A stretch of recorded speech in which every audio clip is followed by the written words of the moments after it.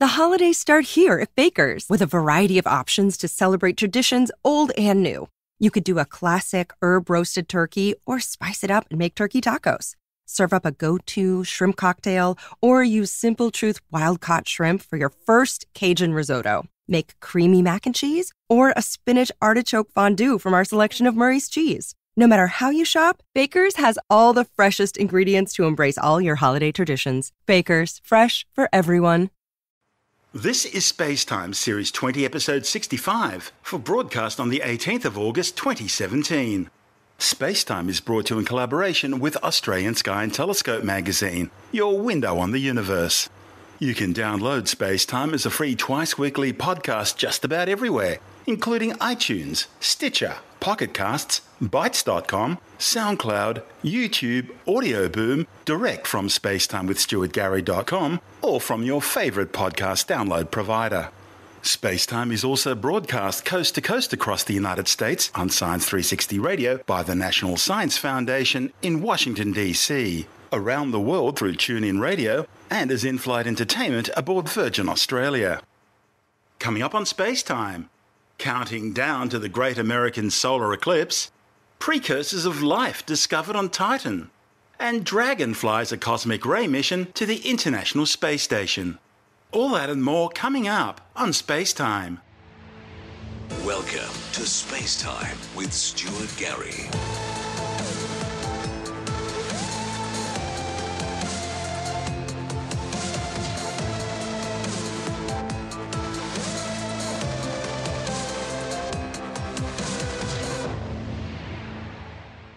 The United States is now in final countdown mode for the August 21st total eclipse of the Sun, which will see the Moon block out the solar disk along a 113-kilometre wide path of totality stretching from the northwest Pacific coast of Oregon to the Atlantic coast of South Carolina.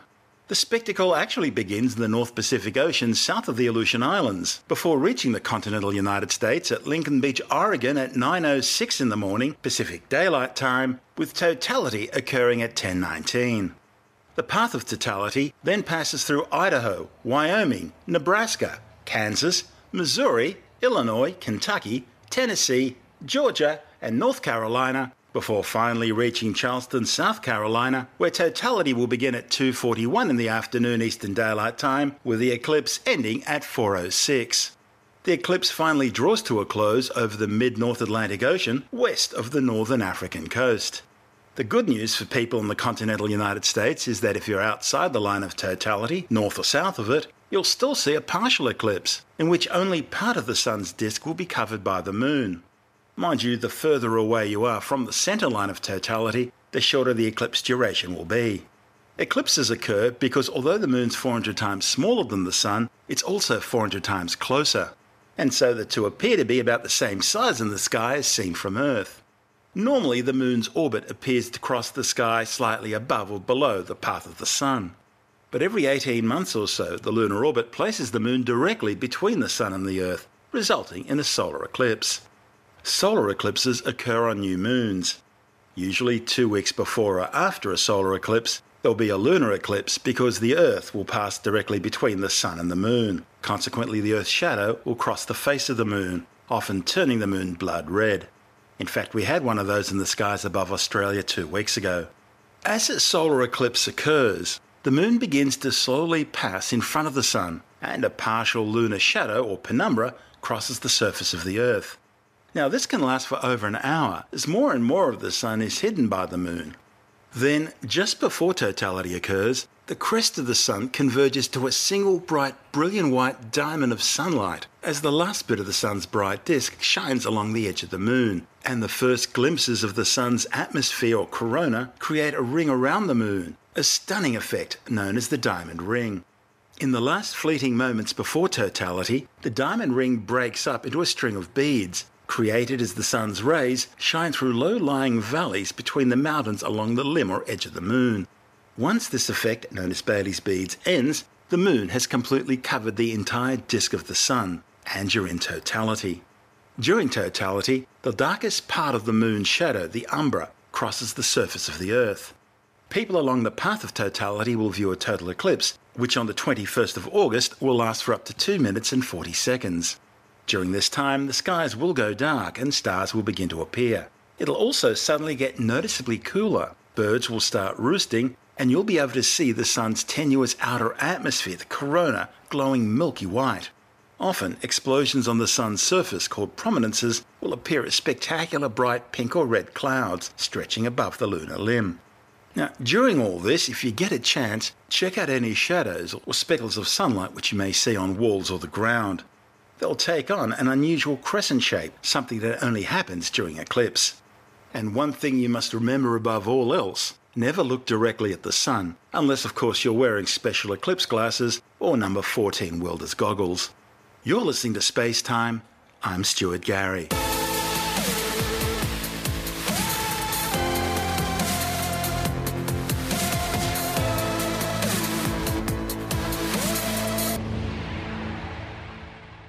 NASA's taking advantage of the August 21st eclipse by either carrying out or funding some 11 ground-based science investigations across the United States. 6 of these will focus on the sun's corona. Though scientists commonly study the corona from space with instruments called coronagraphs, which create artificial eclipses by using a metal disk to block out the sun's face, there are still some lower regions of the sun's atmosphere that really only become visible during a total solar eclipse. Because of a property of light known as diffraction, the disk of a coronagraph must block out not just the sun's surface, but also a large part of the corona in order to get crisp images. But because the moon's so far away from Earth, some 400,000 kilometres during the eclipse, diffraction isn't an issue, and so scientists are able to measure the lower corona in fine detail. The sun constantly releases a flow of charged particles and magnetic fields known as the solar wind. This solar wind, along with more violent eruptions of solar material, known as solar flares and coronal mass ejections, can influence Earth's magnetic field, sending particles raining down into our atmosphere. And when intense enough, these geomagnetic storms or space weather events can damage satellites, cause power grid blackouts on the ground, disrupt communication systems, and affect GPS navigation signals. Scientists are able to track these solar eruptions as soon as they leave the sun. But the key to predicting exactly when they'll happen in the first place could lie in studying their origins in the magnetic energy stored in the lower corona. Scientists at the High Altitude Observatory in Boulder, Colorado, will use new instruments to study the magnetic field structure of the corona by imaging this atmospheric layer during the eclipse. The instruments will image the corona to see fingerprints left by the magnetic field's invisible and near-infrared wavelengths from a mountaintop viewing point near Casper, Wyoming. One instrument, PolarCam, will use new technology to obtain novel polarization measurements and will serve as a proof of concept for use in future space missions. Scientists want to compare the infrared data being captured here with ultraviolet data recorded both by NASA's Solar Dynamics Observatory and by the joint NASA-Japan Hinode satellite. The study will help researchers understand how light across the entire spectrum forms in the corona. The results will complement data from an airborne study imaging the corona in infrared, as well as another ground-based infrared study on Casper Mountain using a spectrometer to collect light from the sun as part of the most complete infrared survey of light emitted by the corona ever undertaken. The data will help scientists characterize the corona's complex magnetic field, crucial information for understanding and eventually helping to forecast space weather events. Meanwhile, over in Oregon, scientists from NASA's Goddard Space Flight Center in Greenbelt, Maryland, will point a new specialized polarization camera at the corona, taking a series of long-duration exposures at 4 specific wavelengths in just over 2 minutes. These images will capture data on the temperature and speed of solar material in the corona, measurements which can only be obtained by Earth-based observations during a solar eclipse. Typical coronagraphs use a polarizer filter in a mechanism that turns through 3 angles, one after another, for each wavelength filter. This new camera is designed to eliminate this chunky time-consuming process by incorporating thousands of tiny polarization filters to read light polarized in different directions simultaneously. The answer to another scientific mystery also lies in the lower corona. It's thought this region may hold the secret to the long-standing question of why the sun's solar atmosphere reaches such unexpectedly high temperatures. See, the corona reaches temperatures of well over 1 million degrees. That's far hotter than the 6,000 degree surface temperature of the sun. And of course, that's really counterintuitive because the sun's energy is generated by nuclear fusion in its core, where temperatures reach 23 million degrees. Now, usually, temperatures go down consistently as you move away from the heat source, in this case the sun's core, through the sun's surface, and then out into the atmosphere. It should be the same physics which explains why it gets cooler the further away you move from a fire. But for some strange reason, that's not happening with the sun's atmosphere. Instead of getting cooler, it gets hotter again. Scientists suspect that detailed measurements of the way particles move in the lower corona could help them uncover the mechanism that produces this enormous heating. So scientists will take images of the lower corona in polarized light. Now, we've been talking about polarized light a fair bit so far, so we better give you a bit of background. Polarized light occurs when all the light waves are oriented in exactly the same way. It's produced when ordinary unpolarized light passes through a medium. In this case, it's the electrons of the inner solar corona. By measuring the polarized brightness of the inner solar corona, and then using numerical modelling, scientists can work out the number of electrons along the line of sight, essentially mapping the distribution of free electrons within the inner solar corona. Mapping the inner corona in polarized light to reveal the density of electrons is a crucial factor in modelling coronal waves, one possible source for coronal heating. A NASA citizen science project called Citizen Kate will gather unpolarized eclipse imagery from across the United States. Combine these polarized and unpolarized light measurements could help scientists address the question of the solar corona's unusually high temperatures. Meanwhile, researchers from the University of Hawaii will be imaging the sun during the eclipse from 5 sites across 4 different states located about 1,000 kilometers apart each. This will allow them to track short-term changes in the corona. They'll use spectrographs to analyze the light being emitted from different ionized elements in the corona. The research team will also use unique filters to selectively image the corona at certain wavelengths, allowing them to directly probe the physics of the sun's outer atmosphere. Now, with this data, they'll be able to explore the composition and temperature of the corona, and because spectroscopy can also give you a Doppler shift, they'll also be able to measure the speed of the particles flowing out from the sun. Different wavelengths, or colours, correspond to different elements, nickel, iron and argon, which have lost electrons, that is, they've been ionized in the corona's extreme heat, and each element ionizes at a specific temperature. By analysing all this multitude of data together, scientists hope to better understand the processes that are heating the corona. Another experiment, this one by scientists with the National Centre for Atmospheric Research, will use a Gulfstream 5 research aircraft to take infrared measurements for about 4 minutes to help scientists better understand the solar corona's magnetism and thermal structure.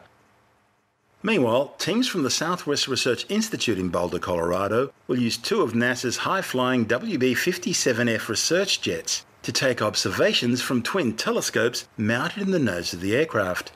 From their high-altitude perches, they'll be able to capture some of the clearest images of the corona to date, and some of the first ever thermal images of Mercury, revealing how temperatures vary across the planet's surface. Mercury is difficult to observe because it's usually washed out by the bright daytime sky or distorted by the atmosphere near the horizon at twilight. Scientists plan to measure Mercury in near-infrared in near darkness and through very little atmosphere. They hope to use infrared measurements to calculate surface temperatures over Mercury's entire night side. How temperatures change across the surface of Mercury will give scientists information about the thermophysical properties of Mercury's soil down to depths of a few centimetres, something that's never been measured before. You're listening to Space Time. I'm Stuart Gary.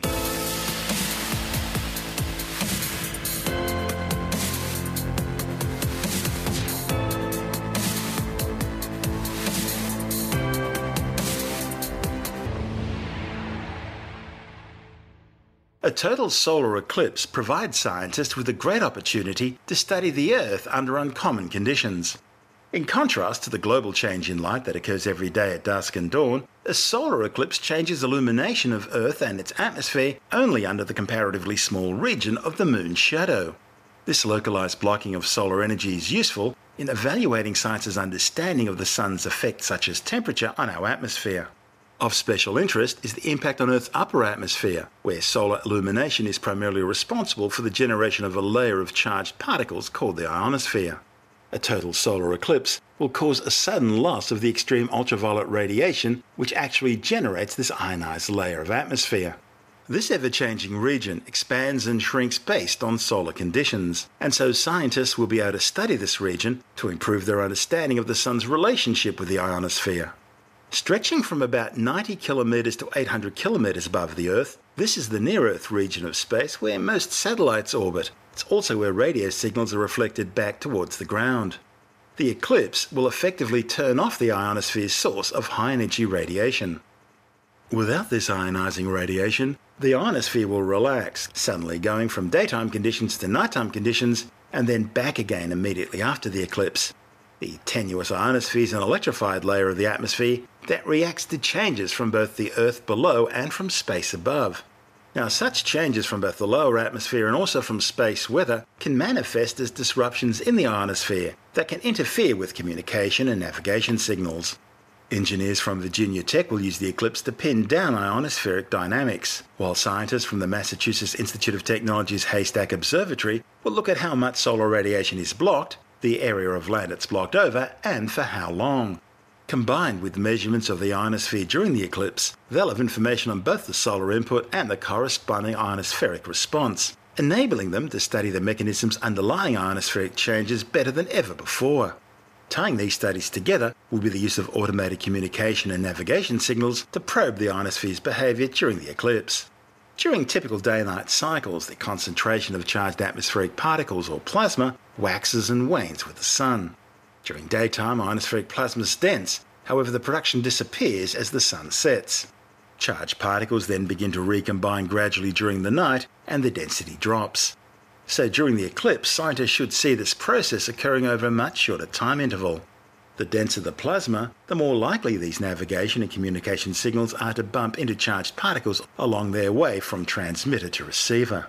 These interactions should refract or bend the path taken by the signals.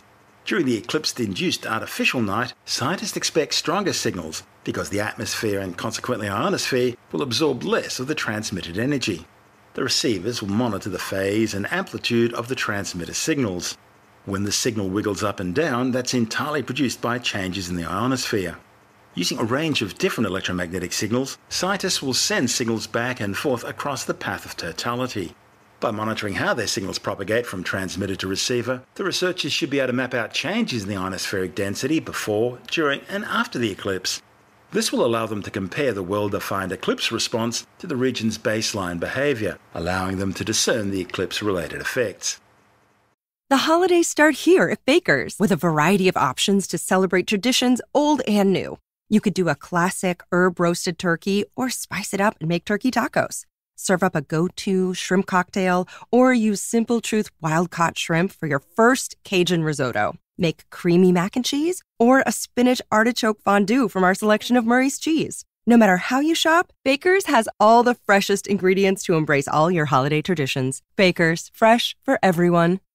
The ionosphere is roughly divided into 3 regions in altitude based on which wavelengths of solar radiation are absorbed. These regions are referred to as D, E and F, with D being the lowest region, E in the middle and F the uppermost. A team of researchers from the University of Colorado in Boulder will probe the D region's response to the eclipse at very low frequency or VLF radio signals. This is the lowest and least dense part of the ionosphere and because of that, the least understood. The D region has implications for communication systems actively used by the military. VLF transmitters are vital to navies to communicate with submarines underwater. They're also used in some engineering operations. As part of this research project, the scientists will use the US Navy's existing network of powerful VLF transmitters to examine the D region's response to changes in solar output. Radio wave transmissions sent from North Dakota will be monitored at receiving stations across the eclipse path in Boulder, Colorado and Bear Lake, Utah. This D region data will then be combined with observations from several space-based missions, including NOAA's Geostationary Operational Environmental Satellite, NASA's Solar Dynamics Observatory, and NASA's Ramity High-Energy Solar Spectroscopic Imager. Combined, they should be able to help categorize the effect of the sun's radiation on the ionosphere's D region. Meanwhile, other teams will be looking further up at the E and F regions of the ionosphere.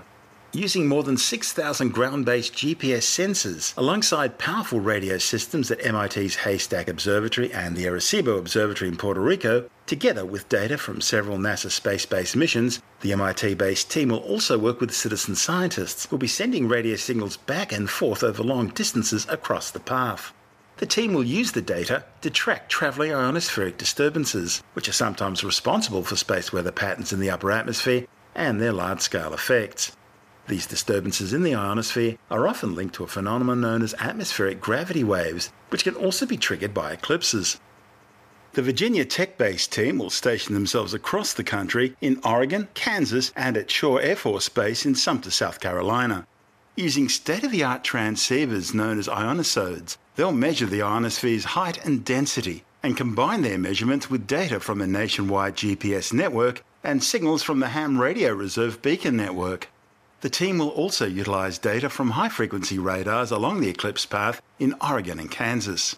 They'll look at the bottom side of the F region and how it changes during the eclipse, as this is the part of the ionosphere where changes in signal propagation are strong. The work could one day help mitigate disturbances in radio signal propagation, which can affect AM broadcasts, ham radio operations, and GPS signals. Another experiment, this one by a research team from Boston University, will use off-the-shelf cell phone technology to construct a single-frequency GPS array of sensors to study the ionospheric effects of the eclipse. This project could help lay the foundation for eventually using smartphones to help monitor the outer atmosphere for disturbances or space weather events caused by solar storms. Meanwhile, the National Solar Observatory and the University of Arizona Citizen Continental America Telescopic Eclipse Experiment will rely on volunteers from universities, high schools, and citizen scientists for a sort of eclipse relay race. Participants spaced along the path of totality will use identical telescopes and digital camera systems to capture high-quality images that will result in a dataset capturing the entire 93-minute eclipse as it crosses the United States. Meanwhile, a project led by the University of California, Berkeley, will assemble a large number of solar images obtained by students and amateur observers along the path of the eclipse to create educational materials as part of the Eclipse Mega Movie project. You're listening to Space Time. I'm Stuart Gary.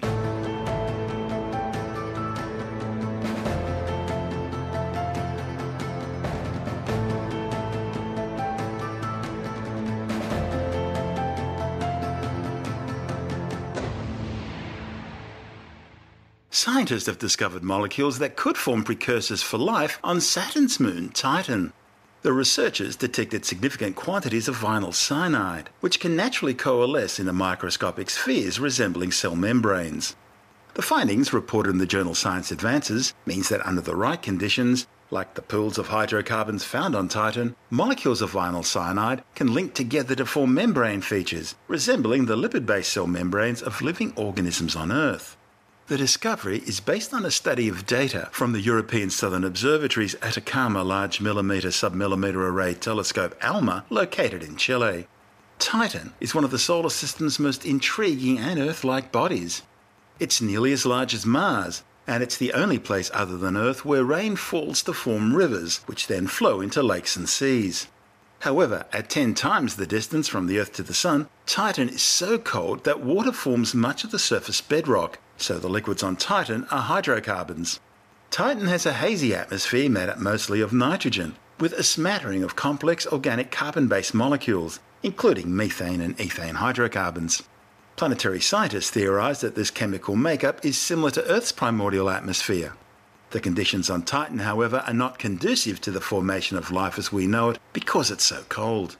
The study's lead author, Maureen Palmer, from NASA's Goddard Space Flight Center in Greenbelt, Maryland, says the presence of vinyl cyanide in an environment with liquid methane suggests the intriguing possibility of chemical processes that are analogous to those important for life on Earth. Previous studies by NASA's Cassini spacecraft, as well as laboratory simulations of Titan's atmosphere, inferred the likely presence of vinyl cyanide on Titan. But it took ALMA to make the definitive detection. By studying the ALMA data, Palmer and colleagues found 3 distinct signals, spikes in the millimetre wavelength spectrum, which correspond to vinyl cyanide. These telltale signatures originated at least 200 kilometres above the surface of Titan. And Titan's atmosphere is a veritable chemical factory, harnessing light from the Sun and the energy from fast-moving particles orbiting around Saturn to convert simple organic molecules into larger, more complex chemicals. To find out more, Andrew Dunkley is speaking with Dr. Fred Watson from the Australian Astronomical Observatory. Saturn's moon Titan may have revealed a pretty incredible secret. Well, indeed, it already has, actually, Andrew. The molecule in question has been detected in Titan's upper atmosphere. So what molecule are we talking about? Well, we're talking about something called vinyl cyanide. And, of course, you and I, as soon as any word comes out that's got cyanide attached to it, we reel with horror. Alarm bells. Alarm bells start ringing. But the vinyl cyanide detection actually has come from ALMA, the Atacama Large Millimeter Array, an array of telescopes at about 5,000 meters high up in the high Atacama, not very far from San Pedro de Atacama. This is a radio telescope, essentially, that particularly looks at molecules, these atoms joined together to form the chemical compounds that we're all familiar with. And the news from ALMA is that they have detected vinyl cyanide in the upper atmosphere of Saturn's moon Titan. Now, Titan, of course, one of the most interesting places in the solar system, certainly the only other place known in the solar system, in fact, the only other place known in the universe so far, apart from the Earth, that has bodies of liquid on its surface. It's got seas of methane and ethane on its surface, an atmosphere that is largely nitrogen but has a fair bit of methane and ethane in it, making this kind of hydrocarbon smog that blankets Titan in this fairly horrible brown, foggy atmosphere. However, many people think Titan is a model for the early Earth, that it's a bit like the Earth was in its early history, in its prebiotic history, if I can put it that way, before life existed. With one big difference, on Earth, of course, being nearer to the sun and in the sun's habitable zone where the temperature's just right for liquid water to exist, life on Earth formed with water as the working fluid. But on Titan, the working fluid for any life might well be this liquid natural gas, methane and ethane. And what is exciting scientists about the discovery of vinyl cyanide is it's a molecule that we use actually on Earth in the manufacture of things like synthetic rubbers, plastics, all these polymers that that we use in everyday life. And that gives you a hint as to what its role in nature might be, because it could be a mechanism for forming cell membranes. In other words, a membrane that will actually hold in the genetic components of, say, a microbe based on hydrocarbons rather than based on water. It's thought that it will be easier for life to kick off if you've got some method of holding the working fluid, in a fairly confined volume, rather than just having these molecules wandering around in the open sea, for example, here on Earth, or the open Titanian Sea up on Titan there, because there are seas on Titan. The liquid is not water, it is, as I said, liquid natural gas. So maybe, just maybe, this might provide a way that microbial life of a very different kind from what we find on Earth could kick off on Titan. And that's why everybody's excited. But they're not suggesting that there is life on Titan. They're just suggesting there are signs that life could develop at some stage. Or are they saying there might have been in the past? It may even be there already. Okay. So the detection is of these molecules high in the atmosphere of Titan, but actually that's where ALMA looks. But there seems to be a deal of confidence that such molecules will find their way down to the surface, because there's rain that falls on Titan. It's not water rain, it's methane rain. And there's a kind of haze of particles that drifts down from the upper atmosphere of Titan. Maybe these molecules have been carried down with that, and maybe there are enough of them, around near the surface for cell walls to have formed and for early biology to be taking place. There is another little snippet to this story. It goes back to the very early days of the Cassini space probe. Of course, Cassini is still in orbit around Titan until the 15th of September. These measurements weren't made with Cassini, they were made with ALMA, as I said. But Cassini made some measurements of a depletion of hydrogen and acetylene near the surface of some of these lakes and seas on Titan. This is back 11 years ago. That was something that excited astrobiologists, because there had been a prediction made that if you had microorganisms which used ethane and methane as their working fluid, they might consume acetylene and breathe hydrogen. Both these things are actually depleted near the surface of the lakes. I don't know whether that observation has ever been confirmed, but it's one of these things that just hints gently towards perhaps Titan having living organisms. Maybe not now, but in the future. Wow, that would be incredible, and something you and I have sort of hinted at time and time again, that it's only a matter of time before we finally make this discovery. What interests me, Fred, just as a sideline question, is how is it that a radio telescope can detect these things? It sounds like we're talking about a physical object, and a radio telescope sounds like something that doesn't actually pick up physical objects. So how does that work? So what radio telescopes do is they look for molecules in a state of excitement. So a visible light telescope, we're looking at a cloud of gas, excited gas in space. We look at the way the atoms of that cloud of gas behave, and we can tell what the gas is made of by the response of the atoms. Same thing happens with molecules, but in radio telescopes. So, ALMA is particularly good at probing these gaseous envelopes, whether disks of gas around protostars, stars that are just forming, or around places like Titan, and particularly good at sorting out what molecules are there. So if there is life on Titan in some form or another, how long before we could either confirm or deny the existence of life? Yeah. I know, that's the trick. There are missions being planned to Titan, but they're only in the very, very early stages. And these things have a 20-year lead time. And then it's it was 7 years for Cassini to get to Saturn from the Earth. That's the kind of typical journey time. Yeah. It's not a quick process. That's Dr. Fred Watson from the Australian Astronomical Observatory speaking with Andrew Dunkley on our sister program, Space Nuts. And this is Space Time. I'm Stuart Gary. If you want more Space Time, check out our blog where you'll find all the stuff we couldn't fit in the show, as well as loads of images, news stories, videos and other things on the web I find interesting or amusing. Just go to spacetimewithstuartgary.tumblr.com. That's all one word and in lowercase, and that's Tumblr without the E. You can also follow us through @StuartGary on Twitter, @SpaceTimeWithStuartGary on Instagram, and on Facebook just go to www.facebook.com/Spacetime with Stuart Gary.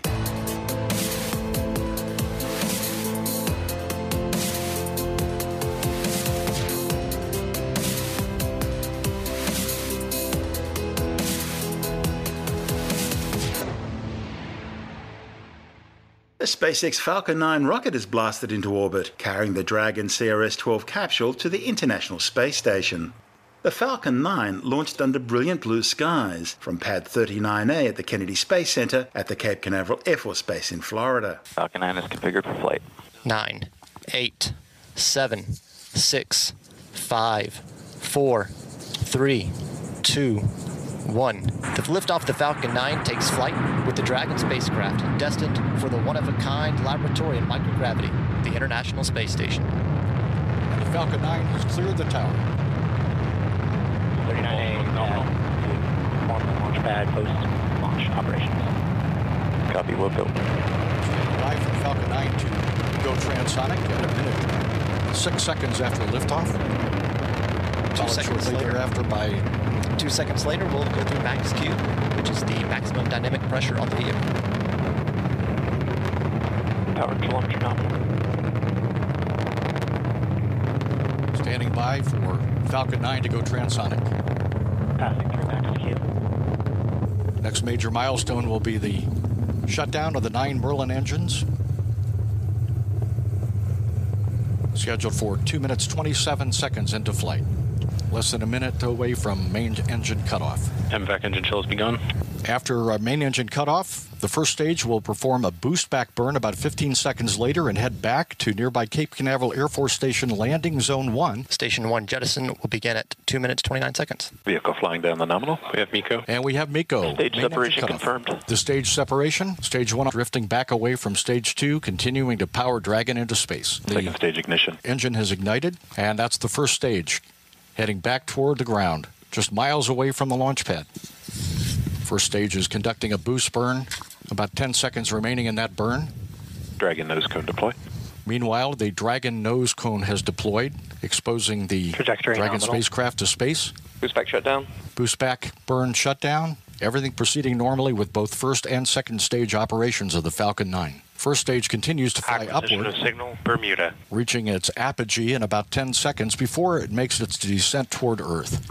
About 4.5 minutes after launch, everything continues normally. The second stage engine will continue burning for about another 5 minutes. Falcon 9 first stage counting down toward its entry burn in about a minute and a half. Thrusters firing to control the first stage as it makes its way back toward Earth. Once again to land at Cape Canaveral Air Force Station Landing Zone 1, accompanied by a sonic boom for those who are in the area. 5.5 minutes after launch, everything continues to go normally for the Falcon 9 first stage and for the second stage and Dragon spacecraft. Have acquisition at New Hampshire. New Hampshire tracking station, now tracking the vehicle, less than 30 seconds away from the first stage entry burn. Landing of the first stage, scheduled in about 1 minute, 45 seconds. And we have the entry burn underway. And the entry burn has ended. Shutdown. Stage 2 still on nominal trajectory. Stage 2 still on course for its rendezvous with the International Space Station. Stage 2 engine cutoff about 2.5 minutes away from now. Stage 1 about to come back subsonic, about 45 seconds away from landing. Transonic. Stage 1 is transonic. Landing burn about to begin. S1 landing burn. Landing legs will be deployed in about 15 seconds. And a sonic boom felt throughout the Kennedy Space Center and Cape Canaveral Air Force Station area as Falcon 9 first stage Landing legs deploy. returns to Cape Canaveral Air Force Station Landing Zone 1.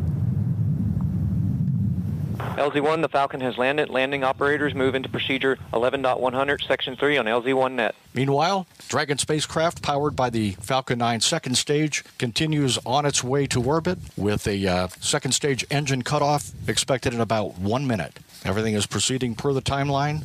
40 seconds away from second stage engine cutoff. Stage 2 is under terminal guidance. Stage 2 AFTS is saved.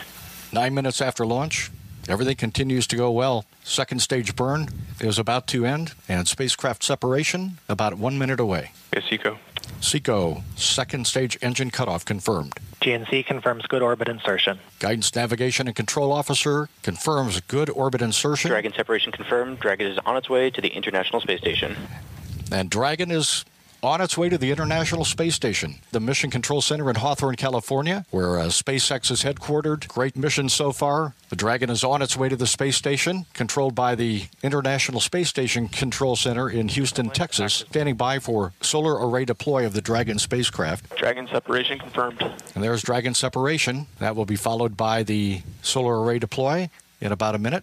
10.5 minutes after launch. Stage 1 back on the ground. Stage 2 just deploying the Dragon spacecraft. Dragon was captured by the orbiting outpost robotic arm and moved to a docking port on the Harmony module. The mission transported some 2,910 kilograms of supplies and equipment to the orbiting outpost. The primary payload aboard Dragon was CREAM, the Cosmic Ray Energetics and Mass Investigation Project, which will study cosmic ray particles entering Earth's atmosphere over at least the next 3 years. The refrigerator-sized NASA experiment will be attached to the outside of Japan's science module, from where it will study cosmic rays bombarding the Earth. Cosmic rays are high-energy ionized particles which originate both from the Sun and more mysteriously from deep space.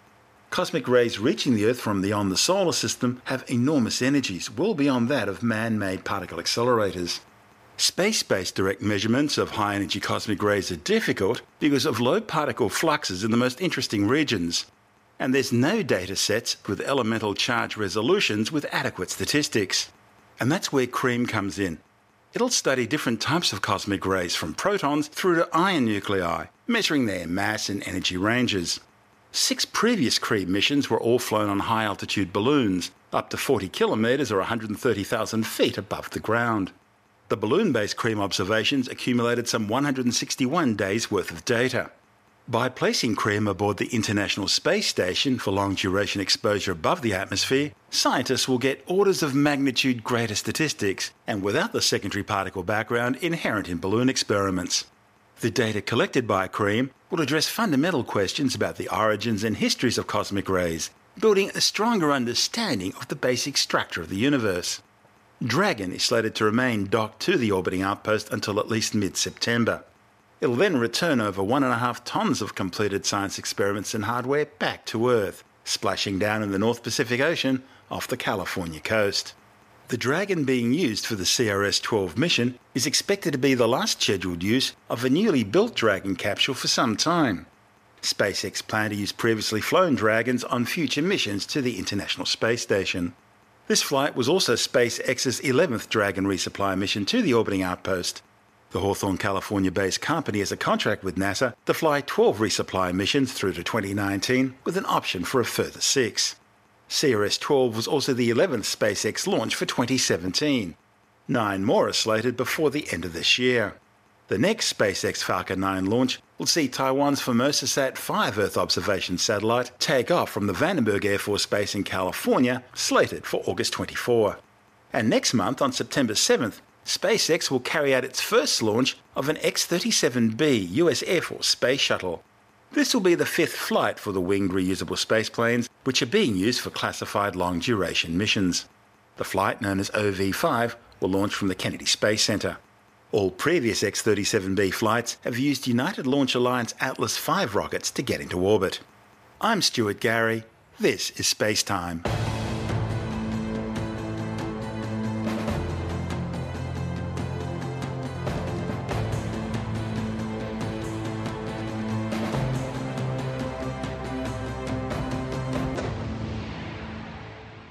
And now time to take a brief look at some of the other stories making news in science this week with a science report. And a new study has uncovered a link between being overweight or obese in adolescence and an increased risk in developing colon cancer in later life.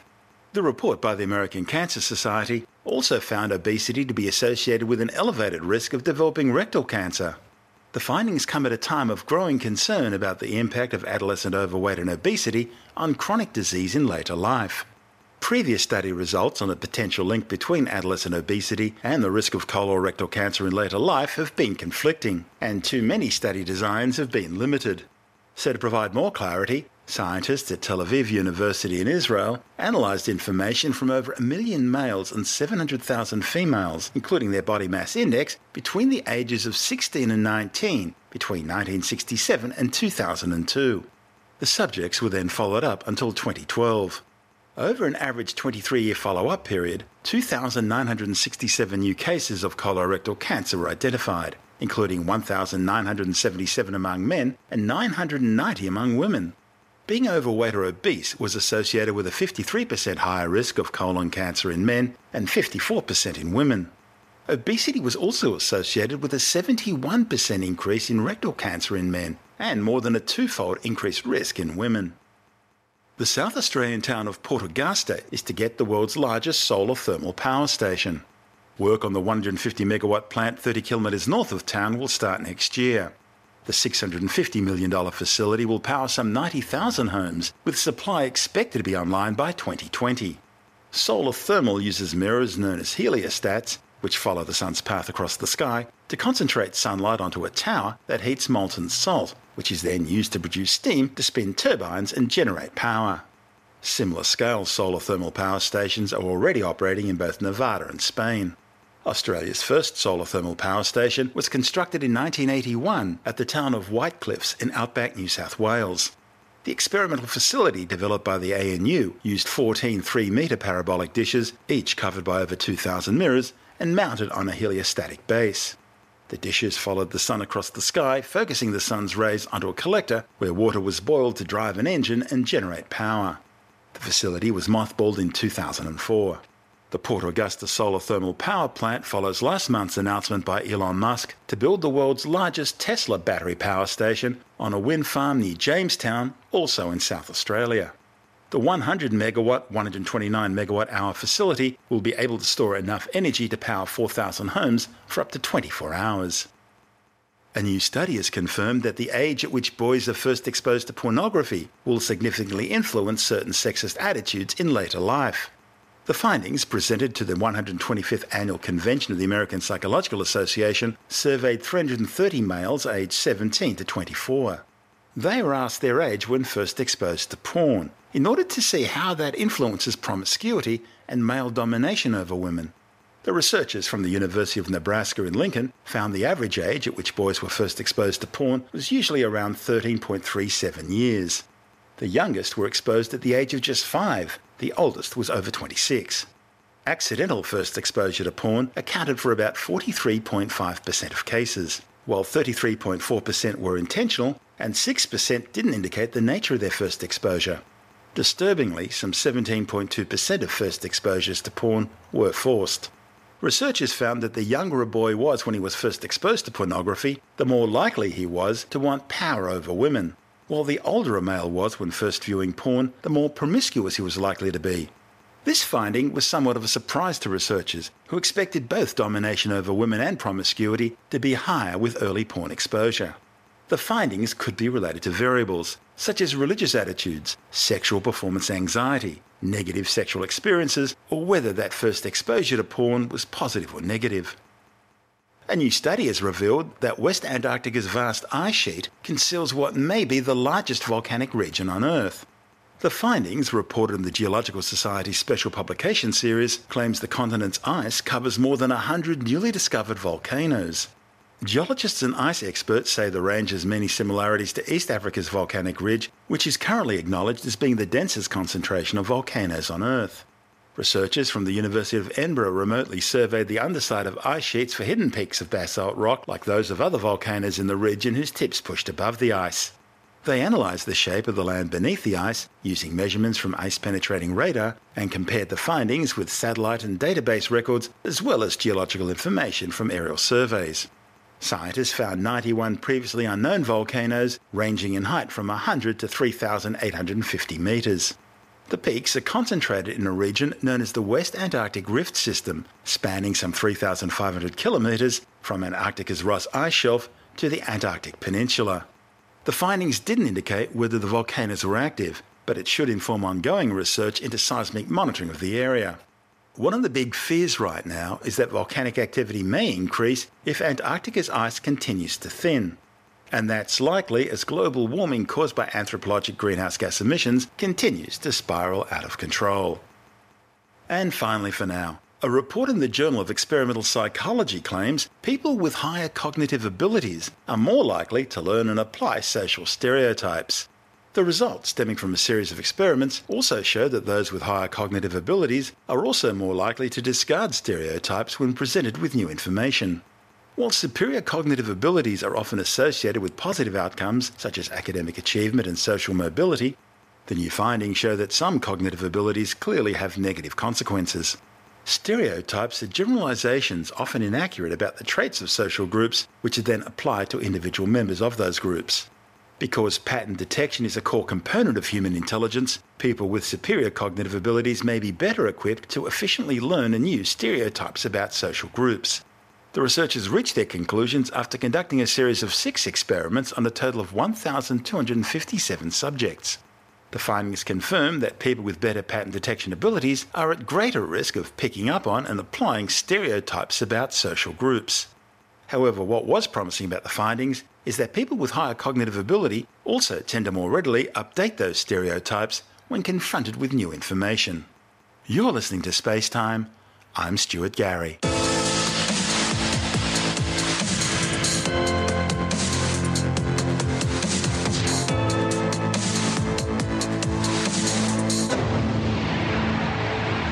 And that's the show for now. You can subscribe and download SpaceTime as a free twice-weekly podcast through iTunes, Stitcher, Bytes.com, Pocket Casts, SoundCloud, YouTube, Audio Boom, your favourite podcast download provider, or direct from spacetimewithstuartgary.com. The show's also broadcast coast to coast across the United States on Science 360 Radio by the National Science Foundation in Washington, D.C., around the world on TuneIn Radio, and as part of Virgin Australia's in-flight entertainment. If you want more space time, check out our blog where you'll find all the stuff we couldn't fit in the show, as well as loads of images, news stories, videos, and other things on the web I find interesting or amusing. Just go to spacetimewithstuartgary.tumblr.com. That's all one word and in lowercase, and that's Tumblr without the E.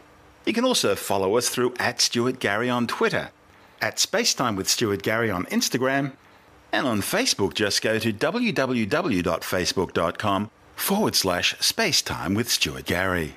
Spacetime is brought to you in collaboration with Australian Sky and Telescope magazine, your window on the universe. You've been listening to SpaceTime with Stuart Gary. Subscribe at iTunes, Stitcher, Pocket Casts or Audio Boom. This has been another quality podcast production from Bytes.com.